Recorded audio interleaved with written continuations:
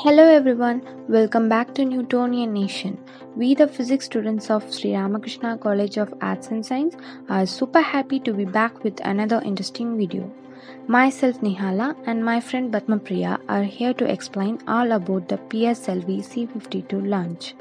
Now let's get into the video. What is special about today's video?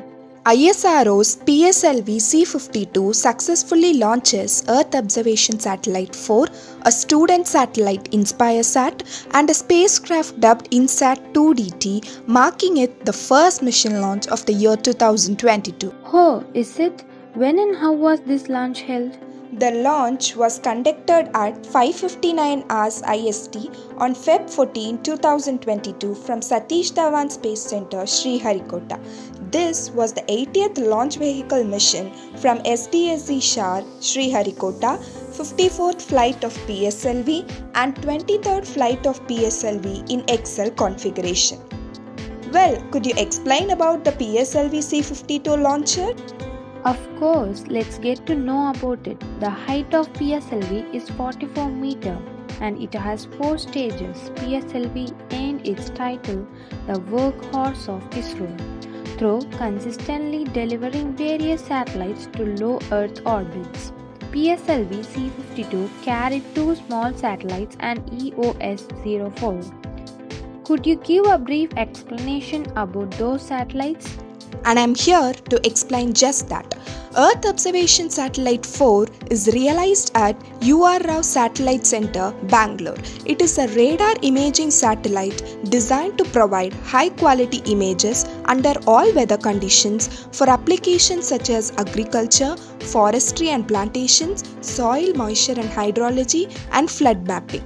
Weighing about 1710 kg, it generates 2280 watts power and has a mission life of 10 years.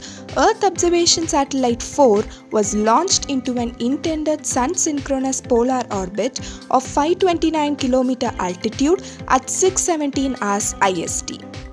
The vehicle also placed 2 small satellites, a student satellite InspireSat-1 weighing 8.1 kg from Indian Institute of Space Science and Technology in association with Laboratory of Atmospheric and Space Physics at University of Colorado. Boulder and Technology demonstrated satellite weighing 17.5 kg from ISRO, which is precursor to India-Bhutan joint satellite. Co-passenger satellites were successfully separated from the PSLV in a predetermined sequence. Well, what was special about the launch? After 22 minutes of the launch, the 4th stage was passivated. This was done by removing excess propellants. The propellants used were mixed oxides of nitrogen and monomethyl hydrazine. Removing excess fuel is called passivation. Passivation lasted for about 10 minutes. Do you know about the future plans of ISRO?